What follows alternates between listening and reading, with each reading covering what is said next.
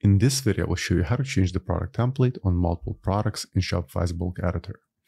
So first of all, make sure to be logged into your Shopify admin account and then go to the product section and then select multiple products. Or what you can do is click on the checkbox at the very top right here and we'll select the products on the page. In my case, I have 25 products. Then right here, click on bulk edit. And then at the top right corner right here, click on columns and then select template. Currently, as you can see, all my products are using the product template. So in order to change them in bulk, let's select the first cell, scroll all the way to the bottom, press Shift on the keyboard, and then select the last cell.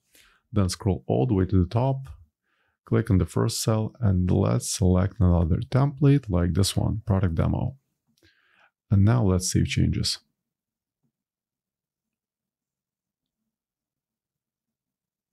So the template should be changed on the selected products. Let's click back. Let's open one of the products.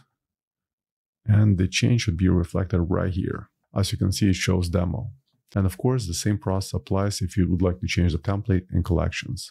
So as an example, I click on collections, select multiple collections, click on bulk edit. In columns, select template. And once again, select the first cell, press Shift on the keyboard, select the last cell, and then once again, click on the first cell, then select the different template, and then save changes. So this is pretty much it. I hope you found this tip helpful. And for more Shopify tutorials, please subscribe to my channel. Thank you.